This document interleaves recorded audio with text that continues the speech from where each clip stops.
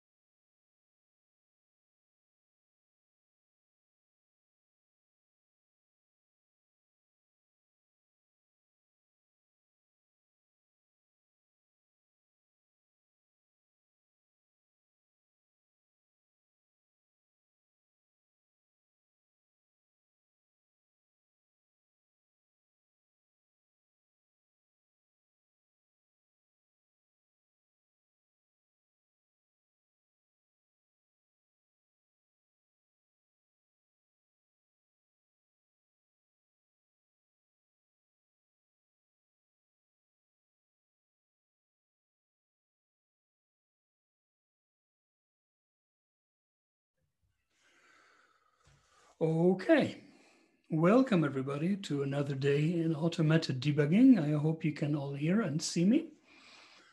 So today we are looking into interactive debuggers, and I'm going to have the lecture in about 45 minutes. And before Johannes and Konstantin are going to introduce you to our first project description. And I'm happy to hand over to, well, who wants to go first? Johannes, Konstantin, please go ahead. Okay, I'll go ahead. Yeah, so hi from my side. As Andreas already said, today is going to be a bit different. The actual lecture will start a bit later, but now we will introduce the project you all have been waiting for, and explain a bit how you are supposed to do it and what we expect from you. And we will also give you a short demo of how this could look like in the end. So for the first project, as already stated on the webpage, we will have a time travel debugger. You will have to implement a time travel debugger. There will be two possibilities to do that, either alone or in a team. It is up to you what you choose. Depending on which mode you go for, you have to do a bit more work or not. And how all of this looks like will be explained by Konstantin now, and he will also give a short demo. So yeah, Konstantin, if you want, you can take over then.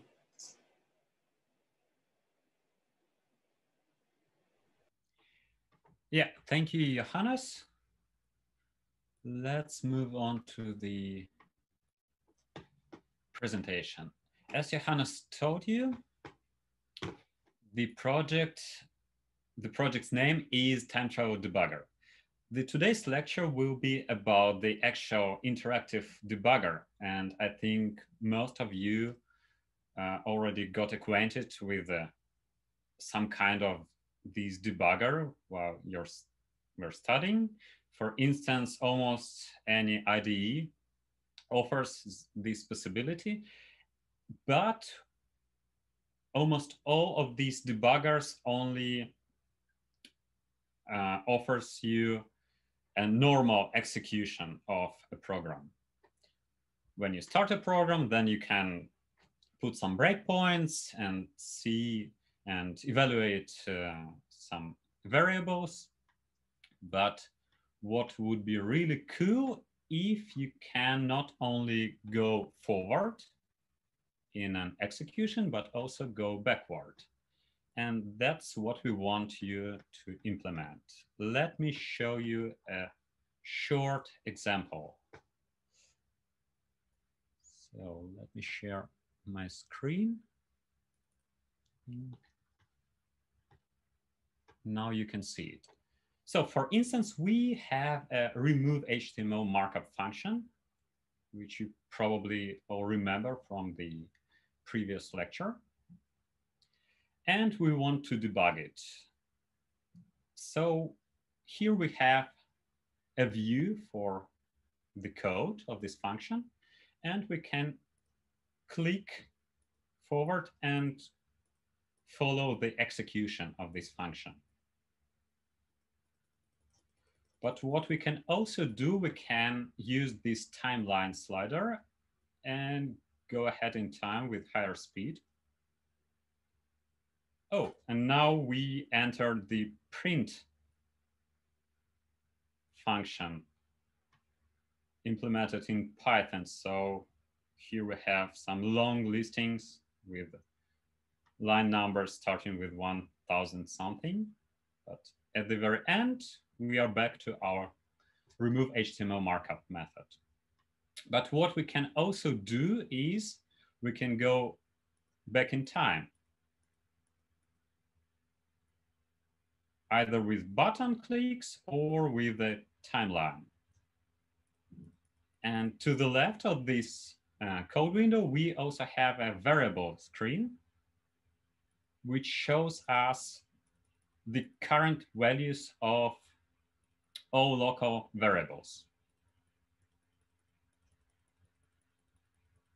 So the idea of the time travel debugger is to record the whole execution of a program, making a snapshot of each moment, of each frame, and then re-executing program, allowing to go back and forth in time, looking at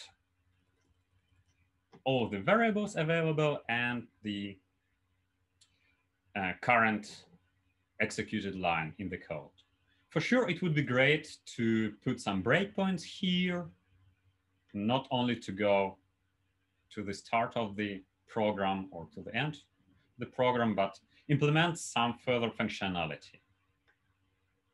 And here we have a nice description. Well, I hope it's nice. Self-explaining, a description of a project. I hope that Johannes, or well, maybe me later, will publish the link. Actually, this is the link to this description. It will be available soon as a news update. So the description has all the details you need to know to implement this project.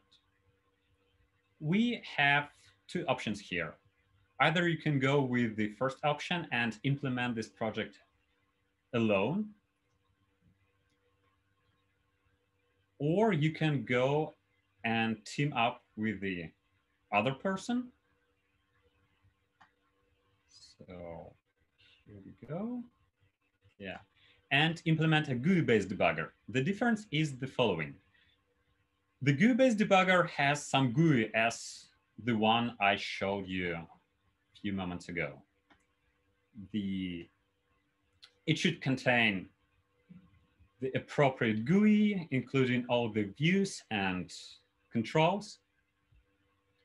while the first option project should be a command line based project when you are able to type in some commands like step, next. Oh, let's go down and look at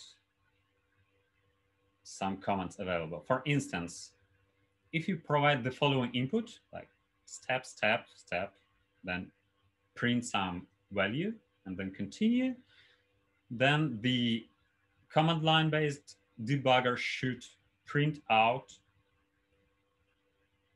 appropriate lines and then print the value of the variable s. Here we have some example interactions. Well, currently, these are just mock-ups since most of the functionality is not implemented and it's up to you to make it work. But you can get acquainted with the interactions and understand what we want you to implement. And for sure, you will get more information during the lecture when the actual debugger will be presented with the code and some working examples. But I hope that the description, oh, by the way, yeah, this description also has a long list of features to implement, starting from very basic features like quitting the debugger because, well, it's assumed to be an interactive session, printing some help information regarding the available commands, as well as their description and possible arguments, and proper processing of arguments. Because if you want to set a breakpoint with this some code line which is not available or which contains only comments, then it should not break the debugger and just print a nice message to the user. Then we proceed with different navigation commands, starting with very simple ones like step and backstep. Well, keep in mind that this should be a time travel debugger, so it should be possible to go not only forwards, as with normal debuggers, but also to go back in time, restoring all the values and unexecuting functions, if any. And then continuing with more handy commands like start or finish, which takes you either forward or backward inside a particular function, or executing the code until a certain point, either a line with a certain number or a function. Keep in mind that some functions may be imported from different modules, so sometimes it's worth to specify the file name. Then we have the call stack, which is nice to look at sometimes. And for sure, code and variables inspection.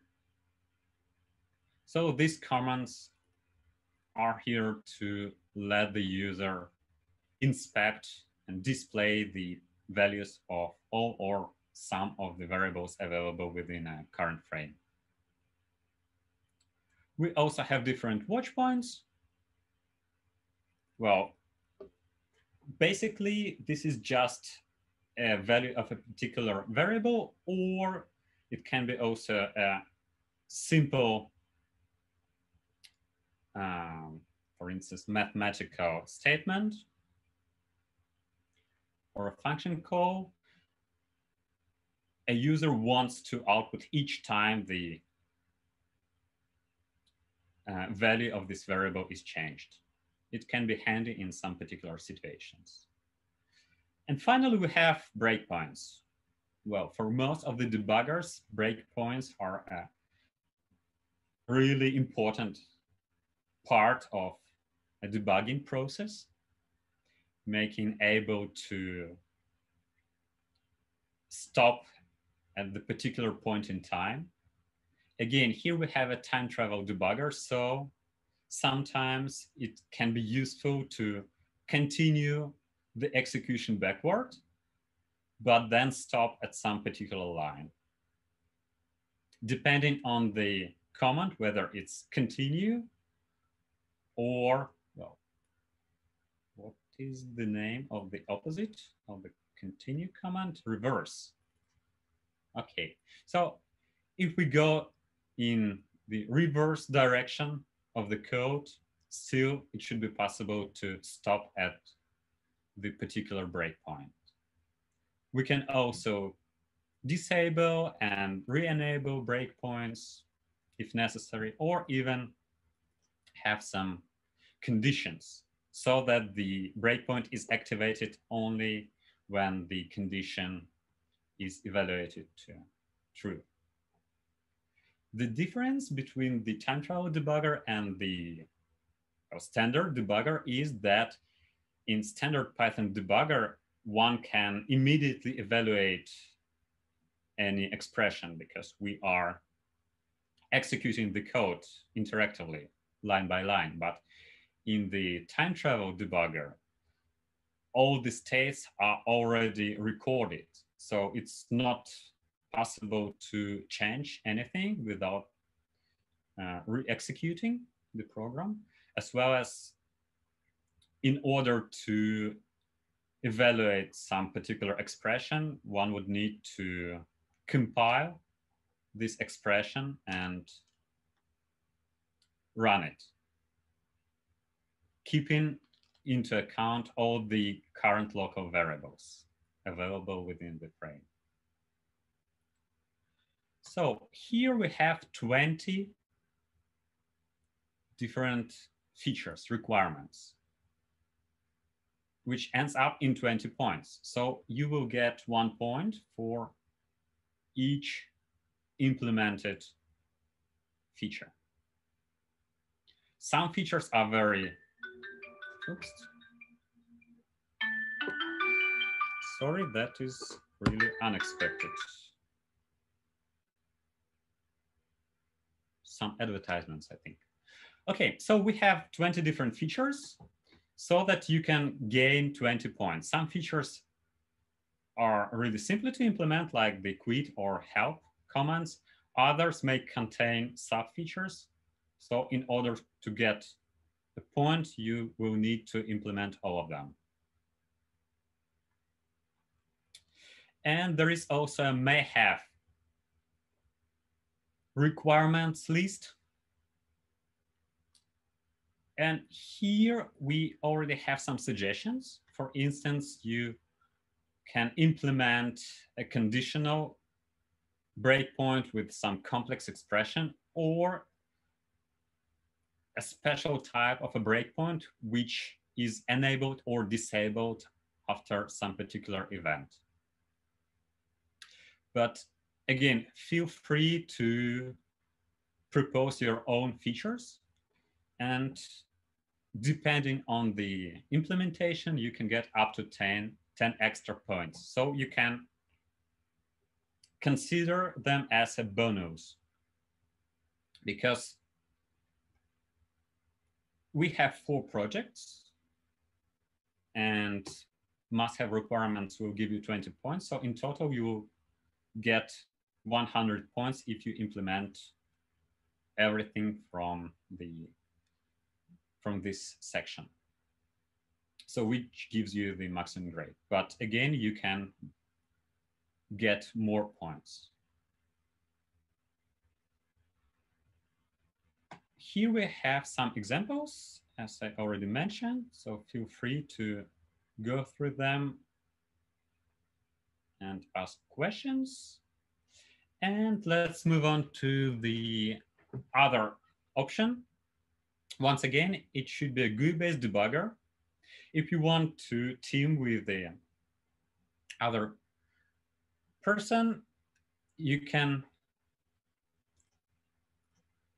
then you can go and implement the GUI-based debugger. Here we have a list of requirements for this GUI-based debugger. Again, we have 10 features. So in total, you can get 20 points. And you can get 10 extra points if you implement some of the features from the may have section. It would be interesting to see some implementations that are based on the HTML and JavaScript because they can be run in a browser without a Python backend. Also, there is an option to build a custom Jupyter widget. The example, the demo example you see here is based on Jupyter widgets. For instance, this slider, as well as buttons and the output view are basic Jupyter widgets. So it's easy to deal with them, but you may consider to build your own custom widget, which embeds everything in there. And as far as I remember, Jupyter widgets also allow to save the code as an HTML. So finally, at the end, you will get the same HTML and JavaScript-based code, which can be run inside the browser without the actual Python execution, which can be really cool. So just imagine you have a program, you apply the time travel debugger and record the whole execution, and then you can open the browser, or even you can post the result in your blog so that others can go and debug your code within a browser.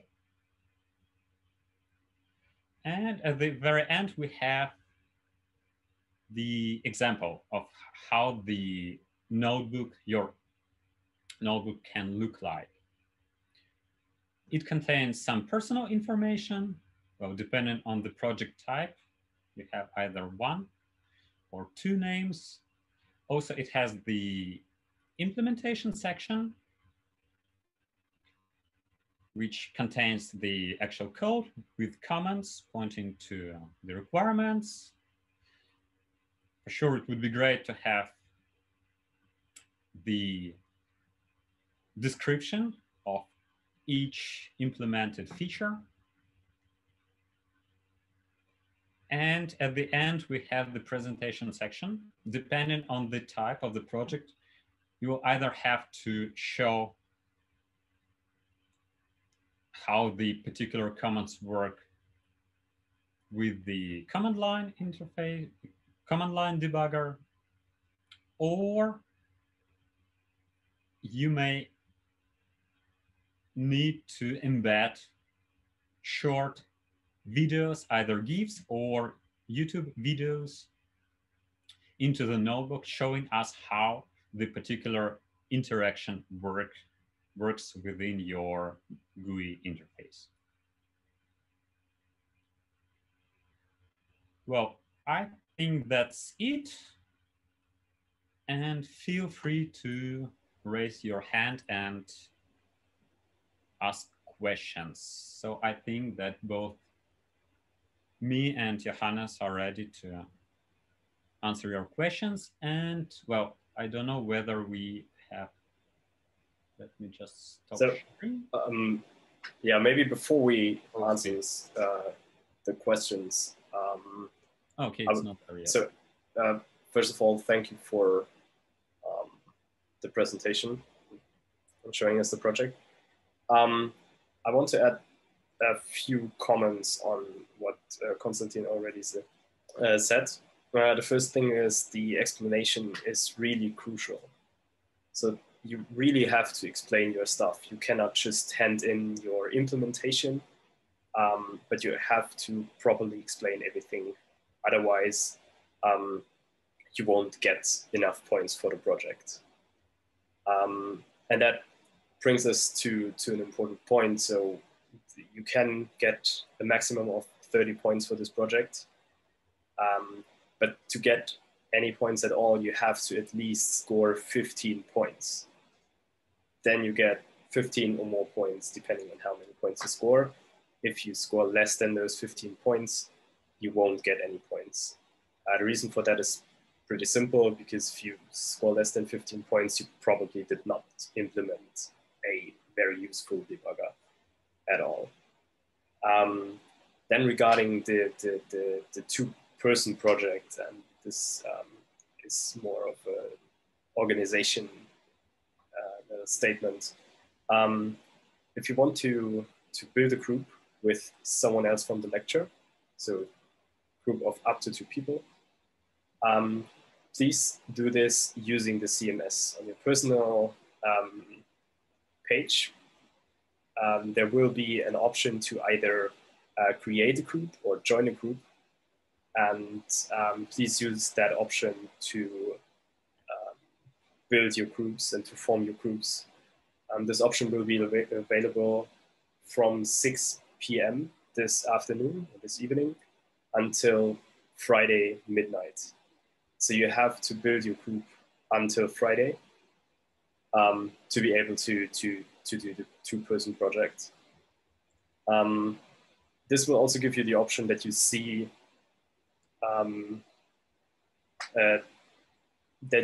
if the other person from your group has handed in something. So it's a new feature from the CMS.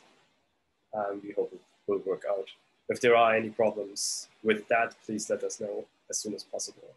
Again, it's not yet available. It will be available from starting from 6 p.m.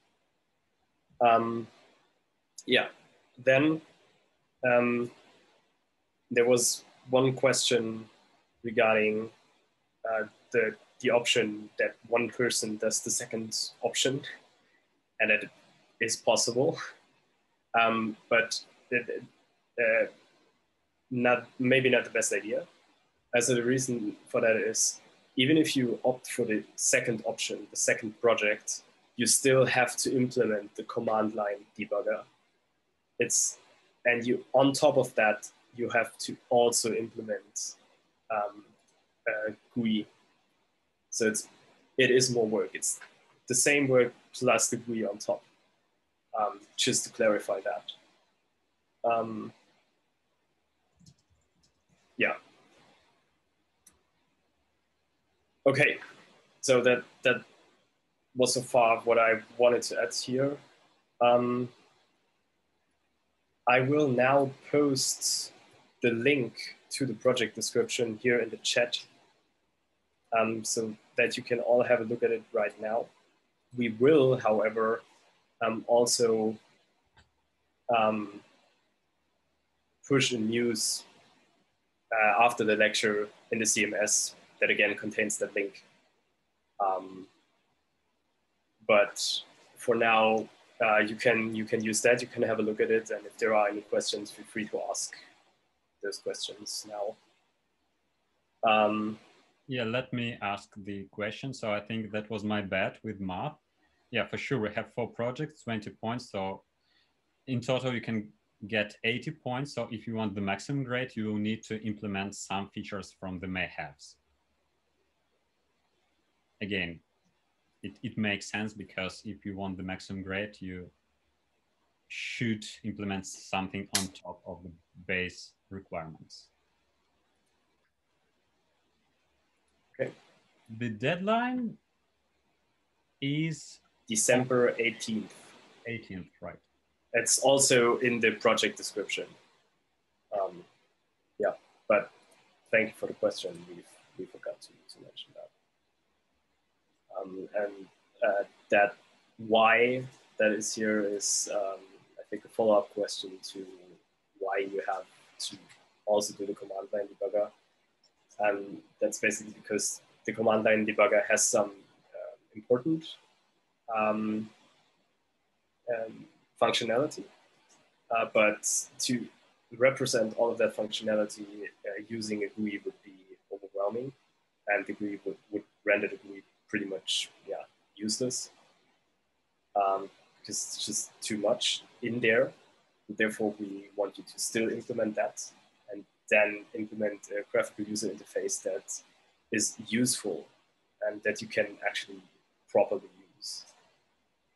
And therefore, we make this distinction. And that is actually another good point. This is really the idea behind the graphical user interface is that you actually put some time in to get a good idea of what would be a good thing, what would be good functionality, and how could you design the graphical user interface in a way that is actually useful. Yeah.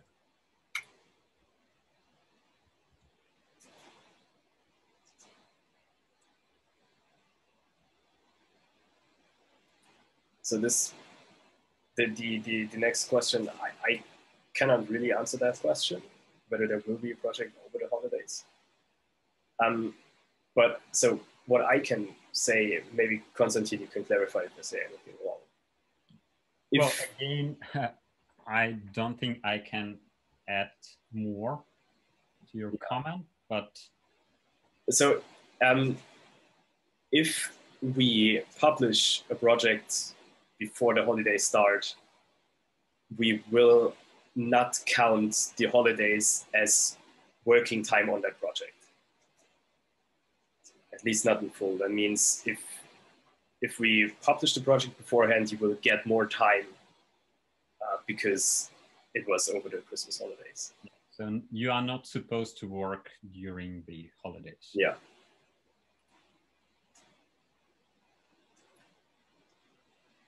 What are the other questions? Is there a notion of a call stack in Python? Well, short answer, yes, but you will get more information during the lecture. What else? The second question is, do we implement the debugger on the basis of the HTML markup that has been presented to us in the material? Well, I would say yes and no. So you are expected to reuse the material you have from the lecture, including the debugger itself. For instance, you may find useful to take all the commands implemented in there, the infrastructure to implement commands and reuse it in your project. But for some other functionality, you will have to implement your own parts, your own functions.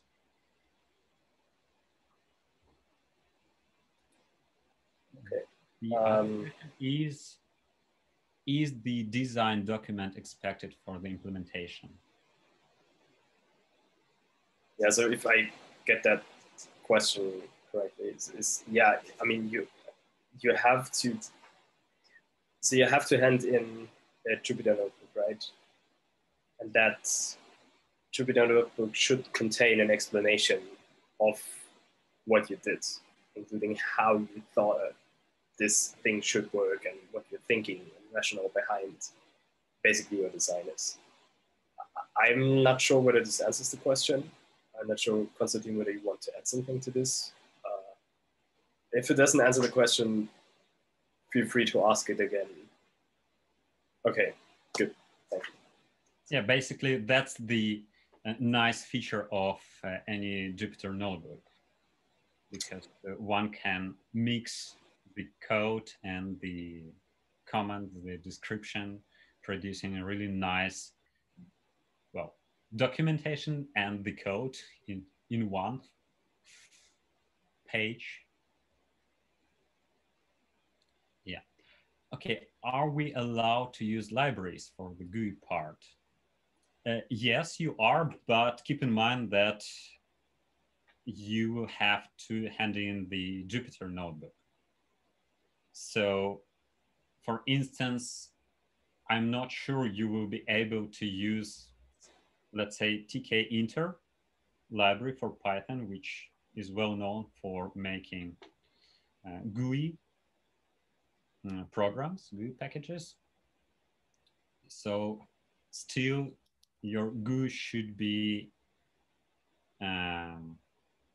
implemented, embedded in the Jupyter notebook. But if you find some third-party libraries with the widgets, feel free to use them.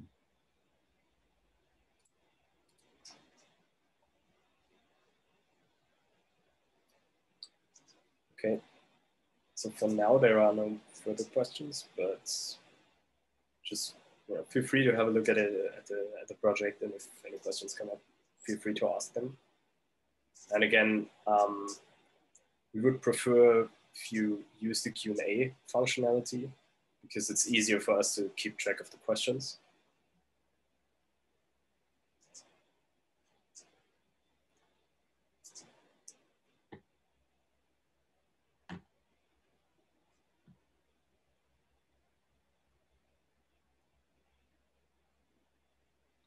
Well, so far I see no more questions. Well, probably people are just skimming through the. Okay.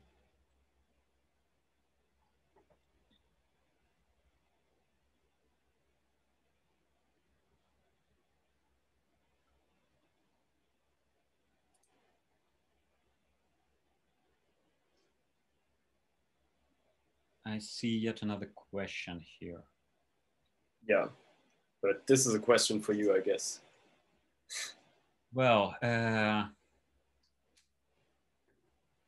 that's a good question. The question is whether using the TK, which would open a second window, would not be preferred, better to implement as a widget in a Jupyter.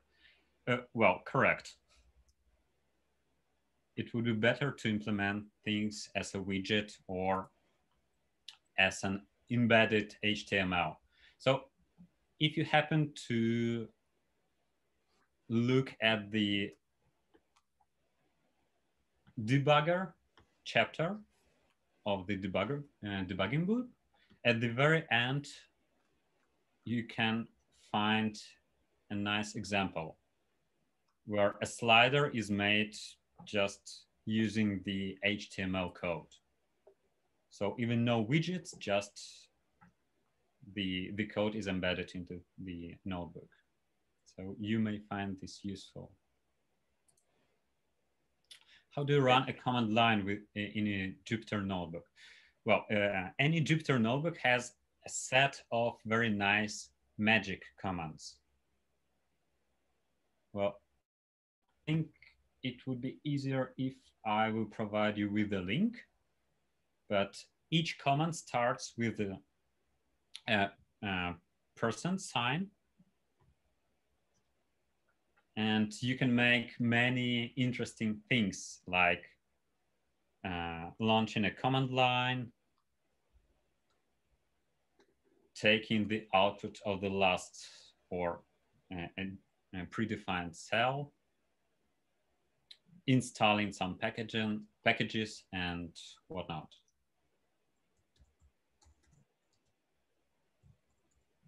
And what you might also find helpful if you're concerned with how to interact with your debugger from within the notebook, there are some examples of how to do that in the notebook we provided. So I just posted the link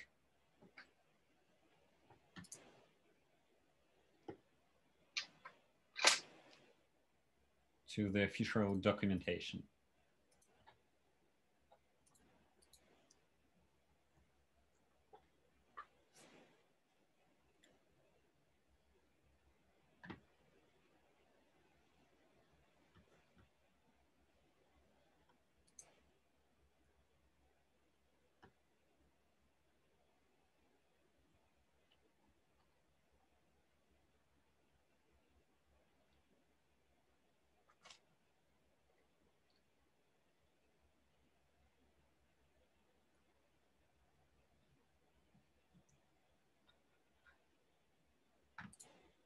Okay, meanwhile, let me post the news update.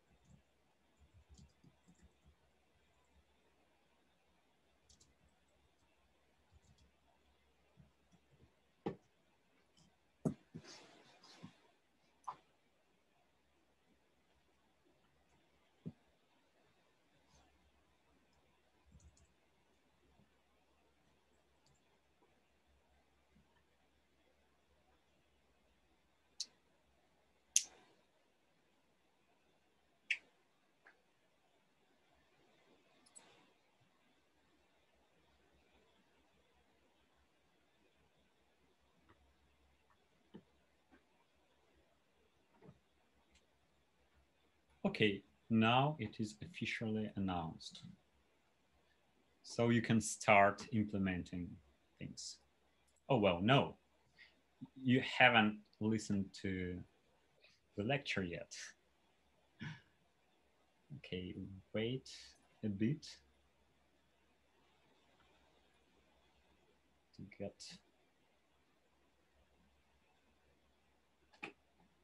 really nice lecture on the interactive debugger. I think some of you may already have a look at it. There is another question. When there are office hours, if people need any help with the project. So short answer is no. We will have time during the lecture to discuss questions. There's also the forum if you have any questions. And if anything comes up that cannot be answered in the forum or during the lecture, you can, of course, also contact us using email and we'll get back to you then. But like the first two things you have to do should be go to the forum, ask a question in the forum, or ask during the lecture.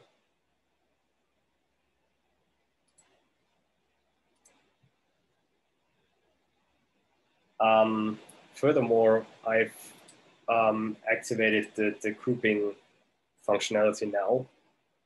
So instead of 6 p.m. this afternoon, so you should be able to create or join a team now, or starting now.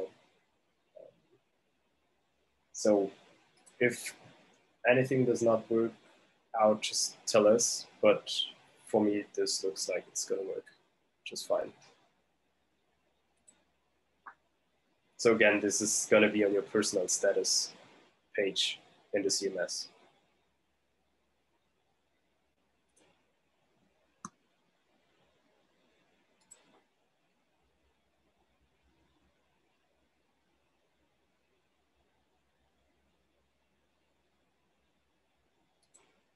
Yeah. So regarding the teams and where you have to look, you can still, of course, use the forum or whatever means to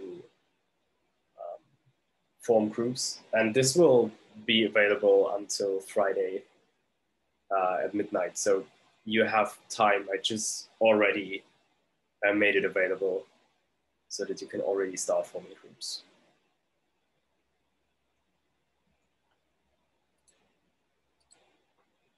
So the next question, how do you set up the project? What is a virtual env?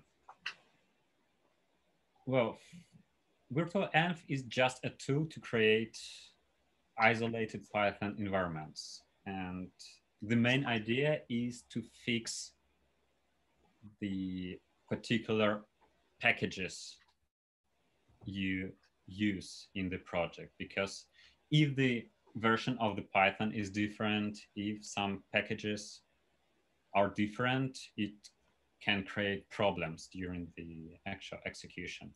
Because if your environment relies on the outdated version of the library, and for instance, we during the testing phase install the up-to-date libraries, the functionality exposed by the library may be different from the previous version. And let me just post yet another link.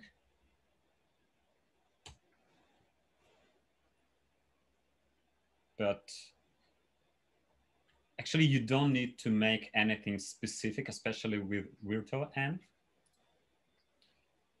It's just important to supply your project with the requirements.txt file, which lists all the libraries that were used that are used in your project with version names. And you can go and check the documentation or we can post an answer in the forum how to do that. It is just one command line, so nothing special. But since you lock the environment, we are sure that we will get your project as it is. And as a general comment on this, it's using virtual environments in Python is always a good idea, almost always. For different projects, using different virtual environments avoids conflicts in the long run between different conflicting versions of different libraries. And as far as I remember, the latest version of Python has its own venv module, which is just a simplified version of the virtualenv. So feel free to use it as well, but we have no restrictions in that. Regarding the submission, yes, you're supposed to hand in the project using the CMS. This is not yet possible. We have to wait with opening the submission until the groups are formed. Otherwise, this will get messy. So you will be able to hand in starting sometime next week after all the groups are formed. But again, yeah, everything in the CMS, and you are supposed to hand in your submission as a zip archive.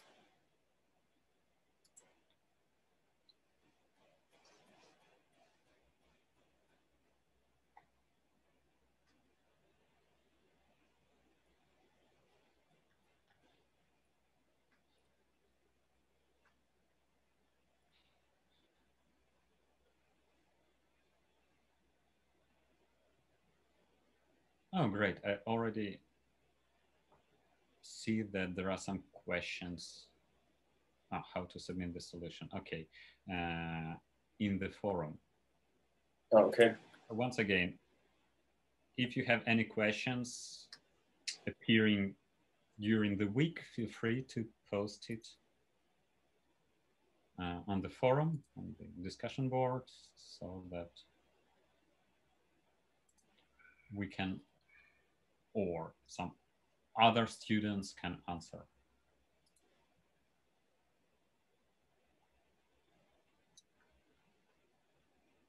So as I don't see any more questions, and I see Andreas being back with us, I think we can hand over to Andreas so that you can start the actual lecture. Yeah, so enjoy. Okay, ladies and gentlemen, I hope you can hear and see me well. Hello, Johannes. Hello, Konstantin, and in today's lecture, yes, lo and behold, in today's lecture, we're going to introduce the very tools that you need for your current project. So today, we're going to talk about interactive debuggers, which is actually the standard mode of debugging a program if you don't have a graphical user interface. We're also going to very briefly look into graphical user interfaces just for the fun of it. So actually, this is a really simple thing conceptually. And again, we are lucky to have Python as our programming language, because Python is the language probably in which it is the easiest at all to build a debugger. Let me go right into our chapter, and I will very briefly, actually, we don't need much time for that, walk you through that. So let me see what I can do here. Here is my Jupyter Lab. Okay, great. You should be able to see my screen at this point. Wonderful. Okay, so here's our chapter for today. This is how debuggers work. I'll make this a bit bigger such that it's easier to read later on. And this builds directly on our tracer infrastructure from previous week. And what we're building in here is a debugger as a subclass of tracer, which actually gets us an interactive debugger. And there is just one very simple thing that this debugger does. And this is illustrated in this very short piece of code, which I'll be happy to talk about here. What a debugger does, an interactive debugger does, is, again, like a tracer, it has a function that is called with each and every line or call of the program. But now, instead of simply printing things out, what the debugger does is it actually goes into an interaction loop with the user. And this is precisely what we have in here. So we're having a command that says input, and this actually calls an input from the command line. And then it executes this command, and then it continues interacting with the user. That is, as long as this internal variable interact is being set. What such a command can also do is it can turn off the interaction, and then program execution continues until the next condition for halting is met. What a debugger typically provides is so-called breakpoints. A breakpoint, well, is a location in the program, and when this line is being reached, then again we stop execution of the program and enter the interaction loop, such that you can look at variables and everything. But instead of a breakpoint that is a single location in the program, you can also specify a break condition, and then this condition is evaluated and checked every time you reach a new line. This is actually all there is. The secret is in this small little function input. What does input do? Well, that's very simple. If you call input, well, let's make that x equals input. And then you have a prompt. So here we go, something like that. What happens if you execute that? Well, you get the input prompt, and then you can enter something. Well, let's enter something, here we go. And now you can check out the value of x. So, and you will find that this is precisely what has been read before. So nothing too magic in here. And the nice thing is this actually also works in the Jupyter Notebook. So you can actually interact with your tool in the Jupyter Notebook. This is what our debugger uses to actually implement a couple of commands. So for instance, we have a step command, which allows you to go to the next line. And we have a continue command, which now goes and resumes execution till the very end. And all we need to do is we set up this execute thingy, and then we check if this is a command which starts with S, then we do a step, and otherwise we do continue. And what these commands do is, if we have a step, then we set the variable stepping, which means that we continue execution, but at the very next moment, and when the very next line is reached, we actually go back to our debugger prompt. And the continue command even turns this off and simply resumes execution till the very end. And you can actually try this out yourself. Again, we have what we have here is our simple debugger. And again, we use this mechanism here with the with clause in order to keep things simple. This is actually made such that we do not accidentally step into the Jupyter notebook infrastructure. You're not exactly sure whether you want to see that. So if we go and run everything up to here, then you can execute this. Now this automatically does a couple of inputs which we have prepared before, but you can also simply call this up, and now you can interact with the debugger, which is, well, at this point, there's not really much you can do. You can step through the program, step, step, step. That's actually pretty standard. And you can step and further step and continue to step. And finally, you can continue execution, and then you exit the function that you have currently been looking at. In Jupyter, or more precisely in Python, it is not possible for a debugger to alter the control flow. At least there's no way that I know of. So you cannot simply come up with a premature return from that function, or otherwise you always have to execute the function call till the very end. Yeah, and this is just two commands, step and continue. This is very simple. And what we're doing in here is we're implementing a bit of an infrastructure, which actually allows you, wow, this is quite some stuff, which is not too interesting, but this actually allows you to come up with a single framework in which you can then add new commands simply by defining methods that start with the name of the command and end with underscore command. And simply by adding such a method to the debugger, you will already introduce a command that has the same name as anything that it comes before the underscore. So in here, and this is how the chapter now goes on. It introduces a print command, which actually happily prints out an individual, which actually prints out an individual variable, and defines one command after another. Just to show how this works, we implement a list command that actually shows the individual, that actually shows the current source lines in the program. I think I need to run this in its entirety so that you actually see what's happening in here. So here we have, sorry, let me just get back to the point where we are. So if you enter list at the debugger prompt, you can actually see the entire function. Again, you continue execution. Then we define breakpoints, which means that we end in a particular line. You can also delete breakpoints. And so we end up so we define one command after another. And this is already all there is. And if you just want to see how this works, so let's see whether this works. Yeah, this was just with the given commands. So let's try this again. We have plenty of commands being predefined in here still. So where are we? Let me see. I'm just going to run everything up to here. Okay, here we go. Now we can execute this. Oh, I think this is a print, delete, help, quit. I think our list of commands that we want to execute here is a bit garbled. So yeah, because so I'm going to restart the whole thingy.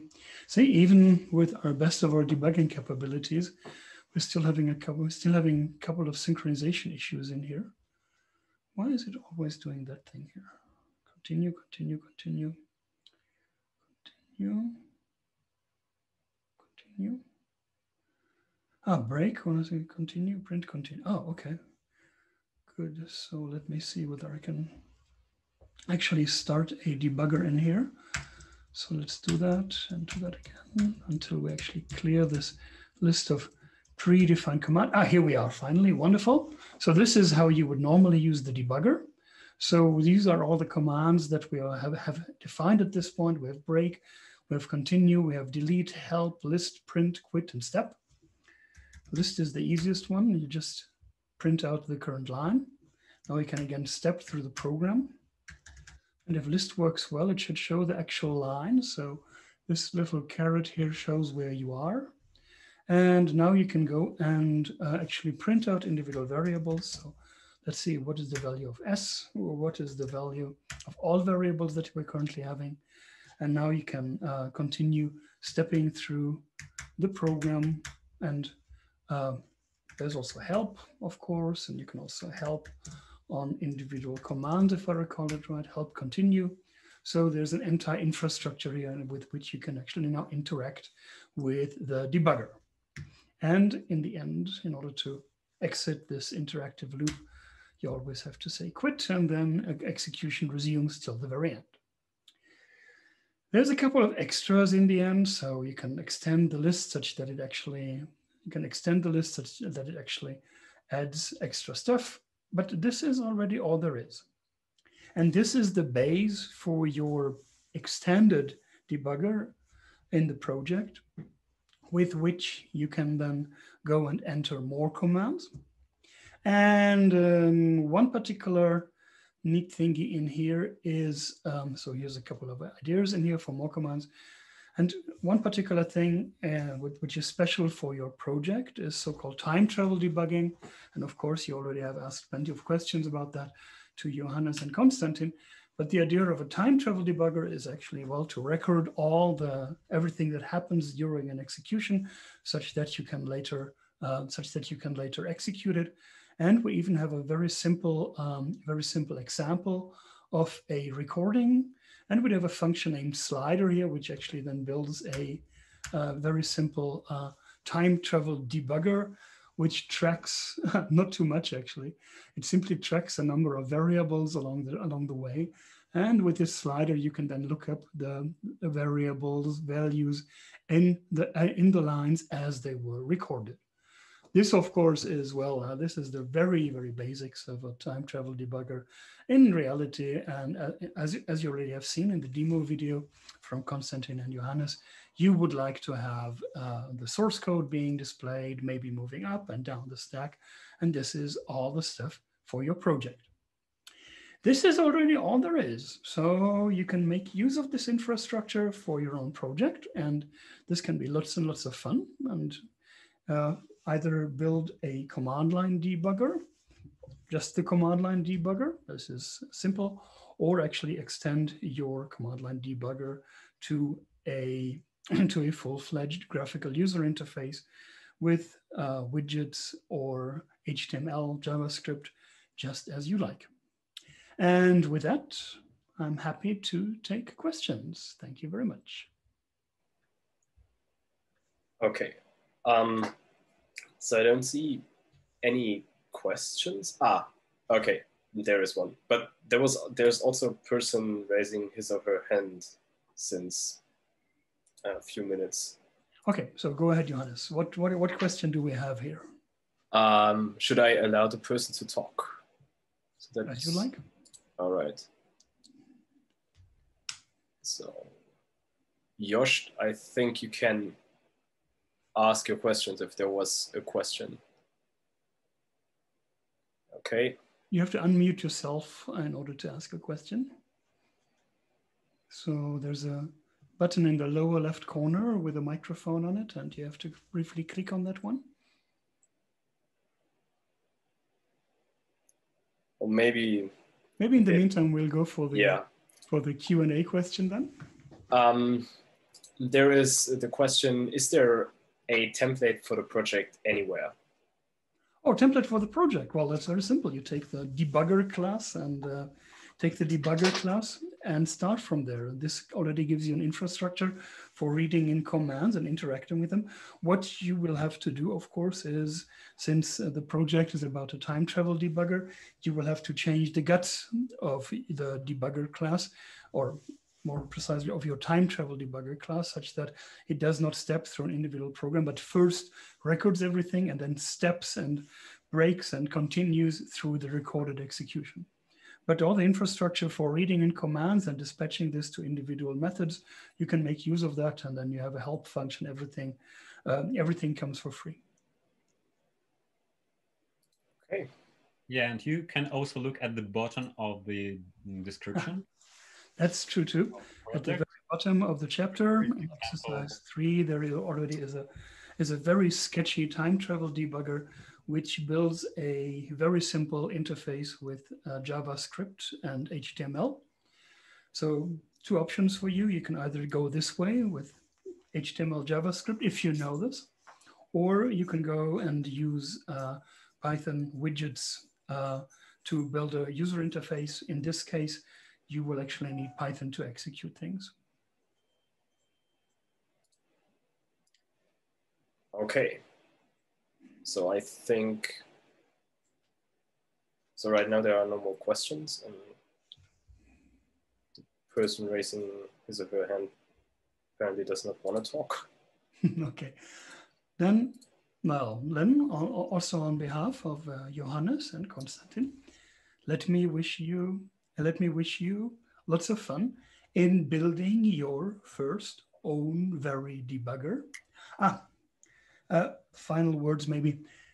In any other language other than Python, or well, generally in interpreted languages, building such a command line debugger, time traveling or not time traveling doesn't make such a difference. Building such a command line debugger is enormous amounts of work. So we're talking about months of work, simply because in languages like C, C++, compiled languages, also in Java, you cannot simply go and access the source code while the program is running, and you cannot simply access all the variables while the program is running, because they all have been, because the program code has been converted into assembly code, bytecode, whatsoever, and the variables have all been placed at various memory locations along the way. So you have to set up your compiler in the first place such that it stores all these mappings, the so-called debugging information, in the executable. And then your debugger will have to read all of these and then execute the binary file. And every time you want to look at a particular variable, it actually has to map the variable name back to the location, has to find out where the value is, and has to convert this back into a readable representation. In command line debuggers, you can even evaluate C expressions on the fly. And this also means that you have to set up an interpreter for all these expressions. You have to be able to call functions from the program. There's lots and lots of work in there. And all of this work is gone once you interact with once you have a nice interpreted language such as Python, which offers you the ability to directly interact with the program in question. So, so when you will be bragging after having attended this course that, oh yes, and then I took the course from Professor Zeller, and we built 4 debuggers along the way for Python. Omit the for Python part and people will fall to your knees. If you say for Python, then people in the know will say, ah, yeah, I understand why you were able to actually do all of that. Okay, no more questions, Johannes, Konstantin? Nope. Anything? I don't see any more questions. Any more questions? Okay, good. Then let's call it a day and enjoy debugging. Have a great day, everyone, and hope to see you soon. Bye-bye. Bye. Thank you, Andreas. Ciao. Thank you too, folks. See you. Bye-bye.